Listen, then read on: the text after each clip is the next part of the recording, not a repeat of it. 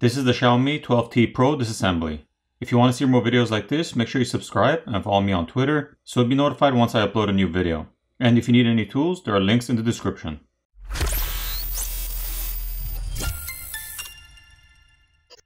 First, the SIM tray needs to be removed.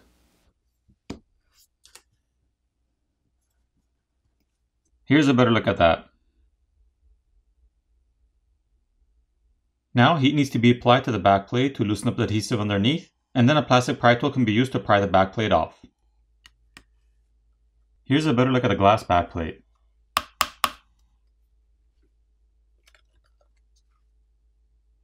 The camera lens covers can be replaced by applying heat and gently prying them off. 17 Phillips screws need to be removed. Now we can remove the top plastic cover.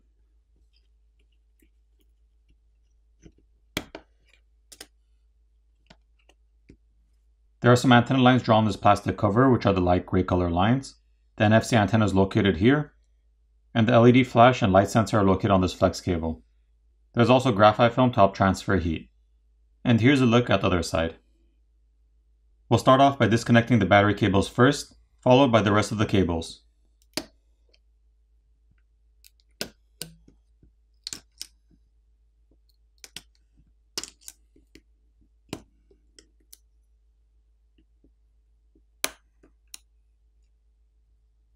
There's some copper tape covering the front-facing camera connector which needs to be peeled off so we can disconnect and remove it.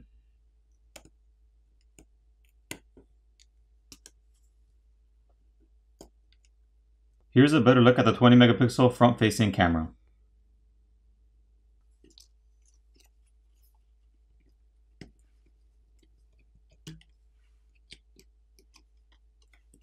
Connected to the main board, there's a 200 megapixel primary camera, an 8 megapixel ultra-wide, and a 2 megapixel macro lens. The camera connectors can be disconnected by just popping them off. The main camera is the only one with OIS or optical image stabilization. There's a secondary microphone on the top, and next to that is an infrared or IR blaster. There's also copper tape and graphite film on the front shields.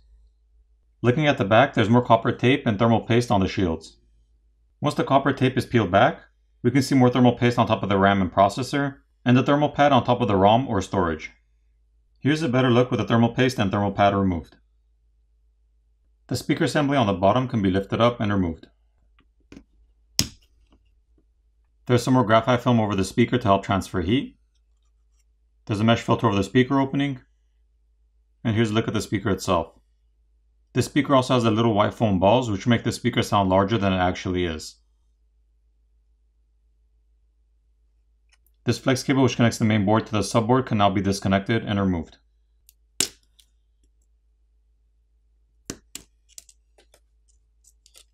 The cable for the fingerprint reader, the other end of the coaxial cable, as well as the screen cable need to be disconnected from the subboard.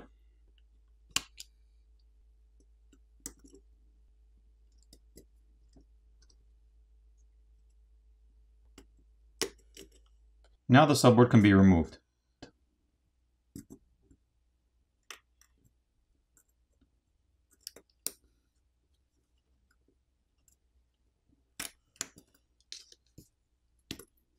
The primary microphone is located underneath the shield, and there's a red rubber gasket around the charger port.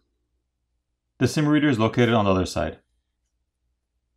If you needed to replace the screen, you'd have to take the back plate off, remove the screws on the bottom speaker assembly and remove the speaker assembly. You'd then disconnect the flex cable for the screen from the subboard, heat up the front of the phone where the screen is to loosen up the adhesive underneath, pry the old screen off, apply new adhesive, and reapply the new screen, making sure you run the flex cable back to the opening in the midframe, and reassemble the phone. To remove the battery, there are pull tabs provided to help us pry it off.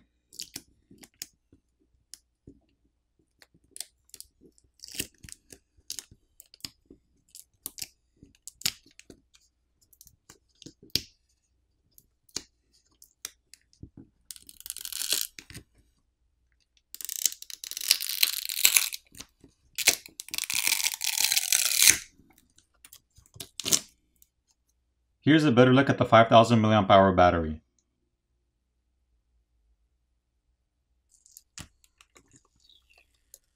Once the battery adhesive pouch and the graphite film are peeled off, we have a better look at the large copper vapor chamber which runs underneath the battery as well as the motherboard. The vibrator motor is located on the bottom and it's held down with some adhesive. There's a liquid damage indicator sticker, which is that white sticker over here, and one over here. There's also a rubber gasket and mesh filter over the speaker opening on the frame. And the flex cable for the volume keys and power button is located here. And there's a rubber gasket in the frame opening covering it. So if you needed to replace that, you'd have to lift up and remove that rubber gasket, and then peel off the flex cable and pull it out. The proximity sensor board is located on the top over here. And the earpiece speaker is located here, which is also held down with some adhesive. For the repairability score on this phone, I give it a 7 out of 10. Now it's time to put the phone back together.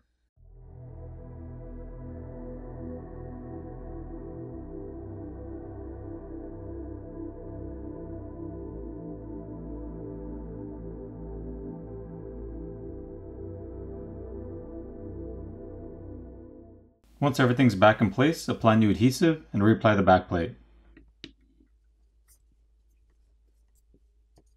Flip over the phone, power it on, and you're done. I hope you enjoyed this video, and I'll see you in the next one.